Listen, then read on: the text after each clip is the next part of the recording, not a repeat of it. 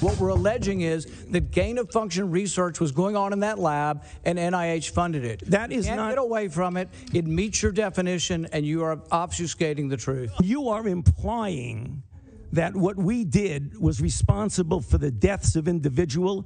I totally resent that. And if anybody is lying here, Senator, it is you.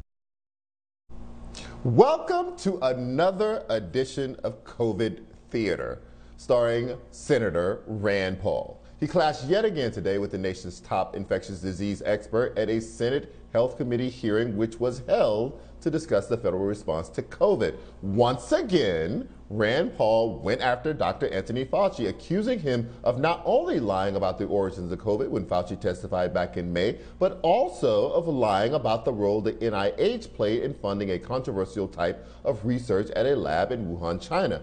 It's a claim Senator Paul has made before, and one that Dr. Fauci has denied. But here we are again. And why? Because, let's be honest, this is a manufactured political theater created by Dr. Rand Paul, I say doctor in quotes, to keep Rand Paul in the good graces of those on the right who are not fans of Dr. Fauci. And maybe for Rand Paul, creating all this phony drama at the publicly televised hearing is a better move than addressing the devastating. So let's get to that real news on COVID. The highly contagious Delta variant now accounts for 83% of new cases. And the CDC says the rise in the variant also coincides with the troubling spike they are seeing in cases, hospitalizations, and deaths nationwide. And according to a new Yahoo News poll and YouGov poll, unvaccinated U.S. adults say the vaccine poses a greater health risk to them than the actual virus. Also, a whopping 93% of the unvaccinated, and that's about 73, say they will either never get the vaccine or they will keep waiting to see what happens to others before deciding, or they're just not sure. So we now have a new surge that's primarily caused by those who are unvaccinated, and that same large population says it is absolutely nothing that can be done to get them to take this vaccine. So joining me now to discuss is the founder of the National Voter Protection Action Fund, Don Calloway. Don, I have to say, I was just blown away by these numbers, of the number of people who just say the vaccine is worse than the virus, and also the people who just say there's nothing you can do, or say, or whatever that's going to get me to take it. What do you take away from this poll?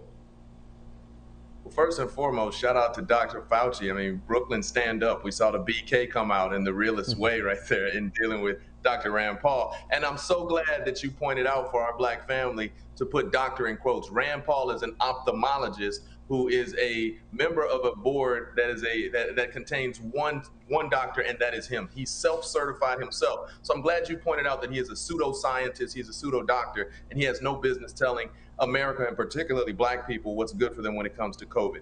Now, to your question, I think it's important that we not approach our family as though they are slow, dumb, uninformed, or that they are crazy. It's important that we meet people where they are at.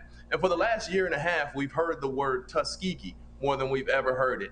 And we know about the Tuskegee experiments, but when we talk Tuskegee in the medical context, what we're really doing is using Tuskegee as a euphemism for a centuries-long history of distrust between the medical system and black bodies. We're talking about J. Marion Sims, who literally experimented on black women's bodies in New York State. We're talking about the Mississippi appendectomy, as coined by Fannie Lou Hamer, in which black women were sterilized, and black men as well, intentionally sterilized because state actors decided that we were unfit to breed.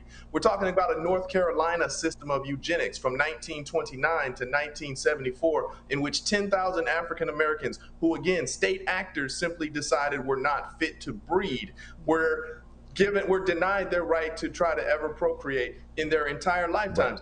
And finally, we're talking about medical doctors like Virginia Governor Ralph Northam. You remember him dressing up as a Klansman, whether or not he admitted it. We're talking about him and his medical cohort, his colleagues, his students who were trained under these racist procedures. And you have to meet our people where they are and recognize that we are not crazy, we are not wrong for a fundamental distrust of a medical system which was built on experimentation and abuse of black bodies. So that is a deep mistrust there that is so far beyond Tuskegee. So when you talk about that, I still think, and that's why we need people like you to be able to get the message, like our brothers, our sisters, our non-binary family, get the vaccine. It's the safest thing that we can do to protect ourselves right now. We can trust the science because Dr. Kizzy and people like her participated in the development of this vaccine. If we really want to protect black communities and black families, the thing we need to make sure we can do is get the vaccine. And I've taken it. I don't know if you've taken it or not, but I have seen enough of us take it that I can test. I was rushing out to get it. I wasn't even hesitating. Right, because anything else, I wanted to see my family and hug folks again. But I think that enough of us have taken it that we need to testify to our black brothers and sisters that we understand the history, we understand the pain, we acknowledge that it's real. We're not saying that you're crazy. And let's all take it together so we can move on forward. Right, so let's bring in Dr. Corey Hébert. Dr. Hébert, I want to get your take on these poll numbers that we saw today, where most people who are unvaccinated say that the virus, the vaccine is worse than the virus, and 93% of people say that they're either never going to get it, they're waiting to see what happens to other people, or they don't know how to feel about it. How do you take these numbers? Well, these are the numbers that I see. And the problem is that we have constantly been seeing these numbers. They have not gotten any better. They've actually gotten worse. And when I ask people, I always say, I was in a barbershop this past weekend, right? And I said, look, I mean no disrespect to you, my brother. I just want to hear what you have to say. I want you to tell me vaccine. Never was there a reason that had to do with any health issue. It ranged from they're giving this vaccine away to some people and some people have to pay for it, or it hasn't been tested enough, or it's never that there's a scientific reason. So we're kind of caught up into the lore of we don't really know why we don't want to get it. And that's the thing I want us as black people to do. I want us to look in the mirror and say, why do I truly not want to get it? And obviously, as the brother said before, the history of African Americans being totally tortured at the hands of doctors throughout time, this is something that has not been unnoticed. But at this point, this is the cautionary tale.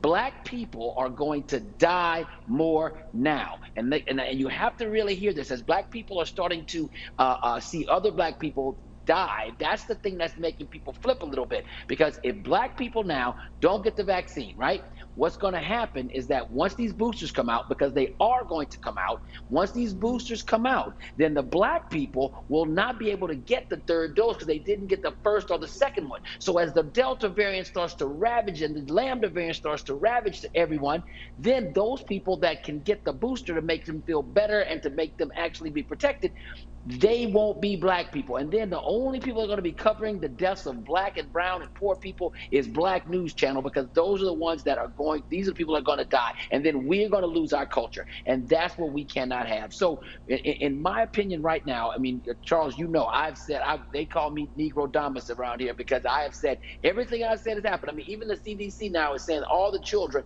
have to go back to masks in school. LA is flipping back. Every place is flipping back because we said here, we're not gonna be away from masks in the next 2 months. It's crazy. You can't say Montana and Manhattan can have the same rules.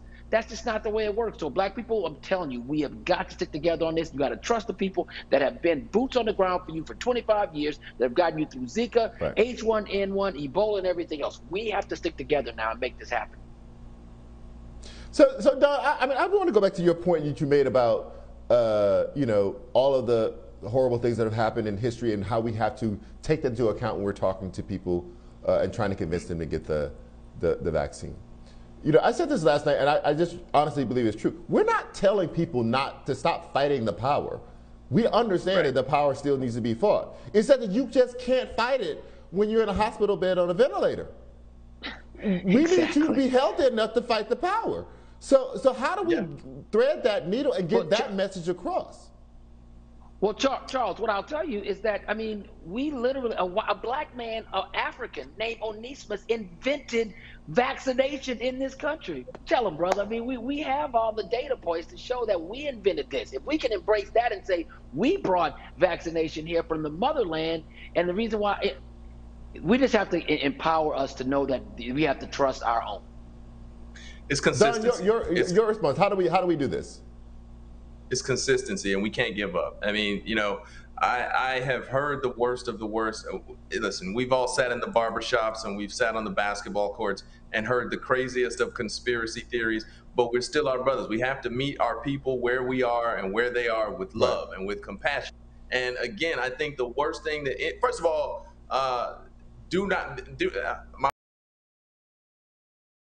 but be not weary in well-doing. You cannot get tired of saying the same thing over and over, because if you say it on the 99th time, the 100th time might be the time that saves a life or allows us to get together at the barbecue. I want to hear Frankie and Beverly and Mays one more again, and I hope that everybody else does too. So we are to faint not, first of all, in delivering this message. And second of all, I think it's just the message has to continue to be delivered with compassion and love and with the idea that we are family. I think it's entirely wrong, and I'm guilty of it often. The East Coast bias, the hyper-educated bias that we often have. We look down on our brothers and sisters in the South and in the flyover states, and we approach them as though they're somehow backwater or dumb. That's not the case. That cannot be the case if we are going to be serious about getting this message across. I'm being told we have to go. Don, I'm being told we have to go. I'm sure that that South Carolina State is a wonderful school, but Don Calloway wore that sweatshirt on here just to make me upset. I told him what to wear when he comes on this show, and he didn't do it. And Dr. Corey Hébert made news tonight. He let us know that he goes to a barbershop and not a salon to get his baby hair slicked down. Thank you, Dr. Corey Hébert. Don't make me come over there. Don't make me come over there, Charles. Thank you, guys. I really appreciate it.